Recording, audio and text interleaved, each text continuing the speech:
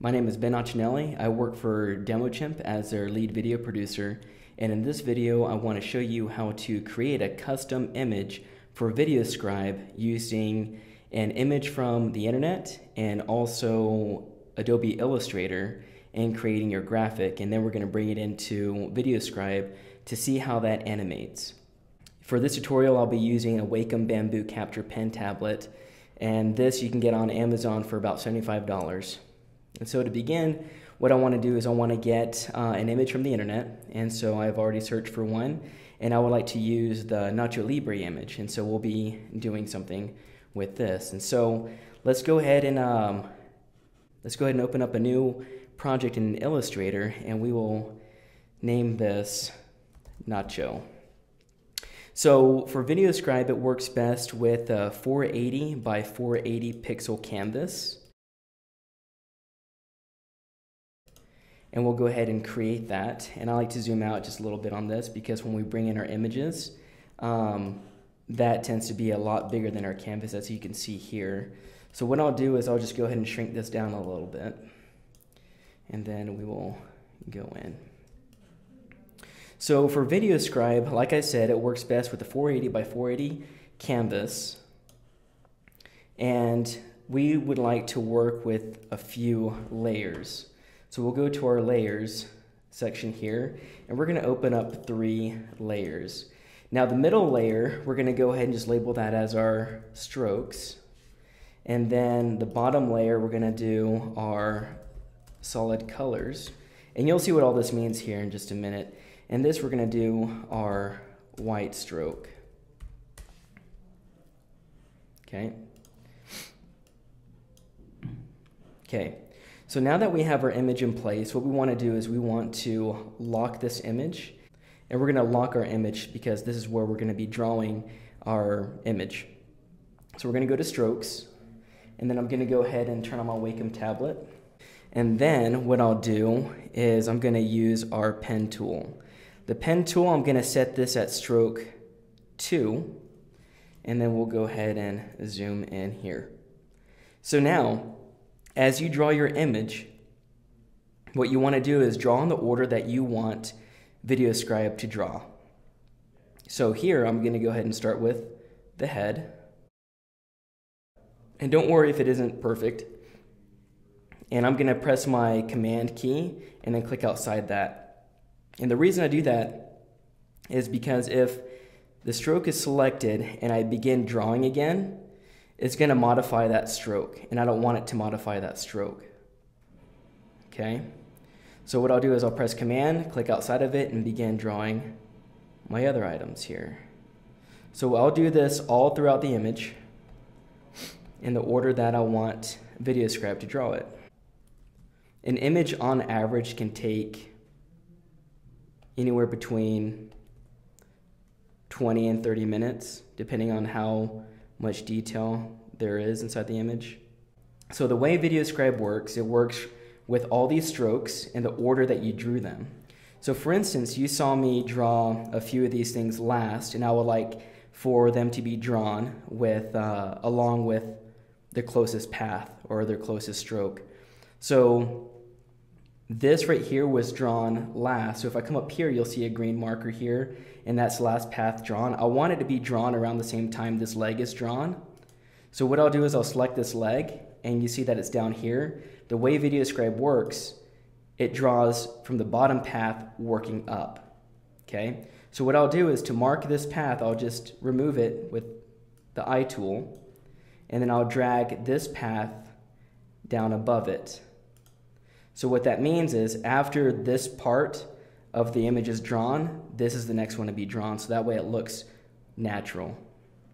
And then again, same thing with these knee pads. I want them to be drawn closer to the time that it draws the knee, so I will remove that and drag this close to that stroke and then make it reappear, and then I will take this stroke, that's the last one.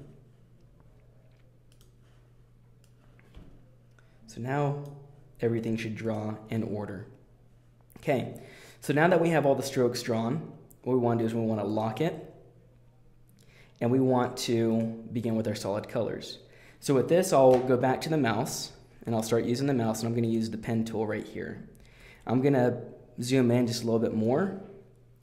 And so now what I want to do is I want to take my eyedropper tool and then drop it on his face, take out my pen tool again, and then begin drawing, keeping the lines as much as possible inside the stroke.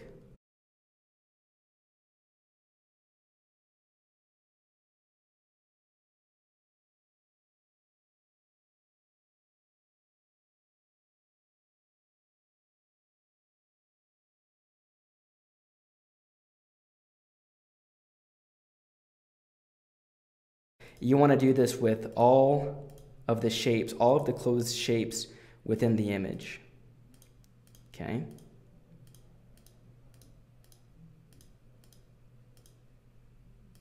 And you don't even have to be perfect with this. You can just make it cross his face like this, and I'll show you a nice trick to get it behind there.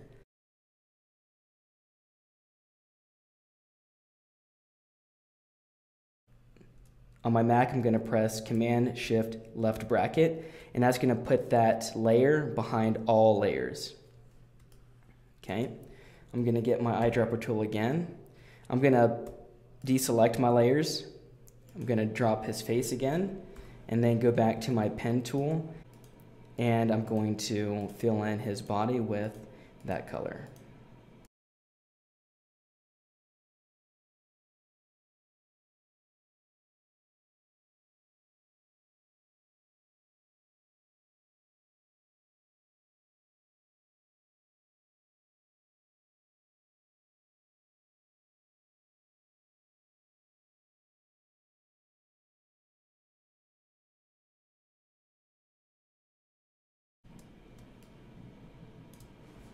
All right, now that we have our layers colored, what we want to do is go back to the stroke layer, and then right beside it, select it by pressing this icon over here.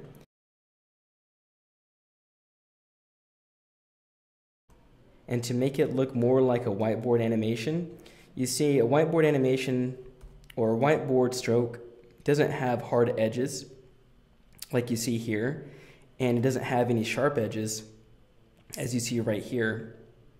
What you want to do is select your stroke layer, go to your strokes, and make it a rounded cap and a rounded corner. And this should make it look more hand-drawn than anything. So what we do now is we go back to our layers and we turn off the Nacho Libre photo, and there you go. Okay, so there we go.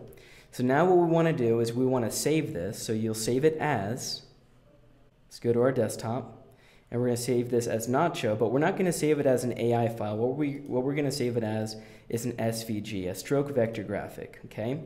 So when we hit save, what's going to happen is going to give us a few options here. For our image location, we're going to have embedded or link. Always do embedded. You're going to do OK. And we're going to go to our VideoScribe, and we're going to import this image. So what we're going to do now is we're going to find the image, go to our desktop, go to Nacho, and then we're going to open it here. Okay, there you go. And we're going to go ahead and play it.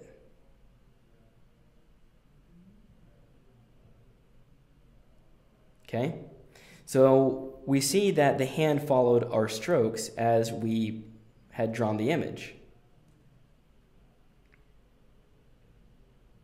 If we want a more realistic approach, what we can do is with this top layer that I showed you earlier, with this white stroke, what we'll do is we're going to lock all of the layers except for that one. We're going to get our pen tool again. We're going to get our Wacom tablet, and we are going to color this in. Okay. So with this, we're going to add a stroke. We're going to add a black stroke first.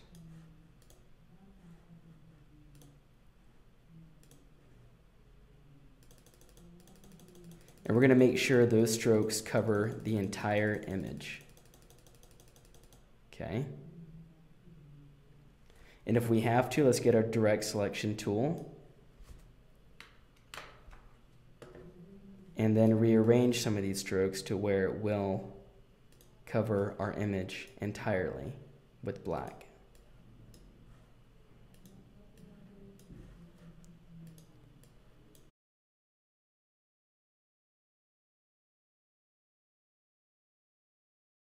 Everything that black touches, it's going to reveal, okay?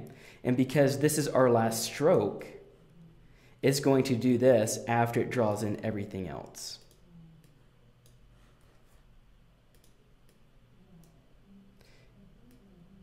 And when I say last stroke, because right now, VideoScribe is going to work from the bottom up, and the very last stroke is this one right here.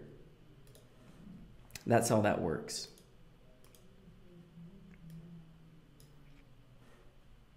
So just do some rearranging with your strokes here, okay? So you see how we have the jagged edges?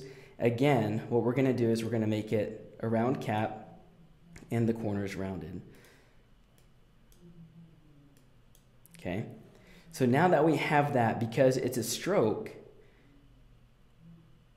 what we're gonna do is we're gonna select it, go to our opacity, and we're going to turn it down to 0. Okay? So the stroke is still there.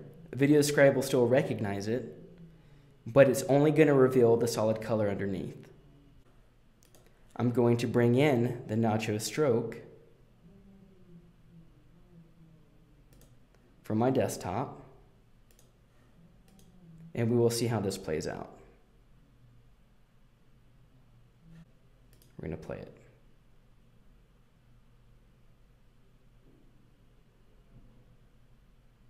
So there you go. Now you know how to create your custom image. So again, what you do is find an image online, bring it into Illustrator using a 480 by 480 canvas, create your 3 layers, your solid colors, your strokes, and your white stroke.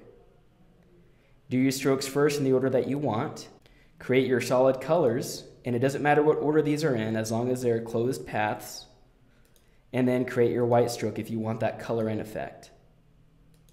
And there you have it. If you found this video useful, please like the video, and if you want to see more, click subscribe and we'll update this channel regularly. Thanks for watching.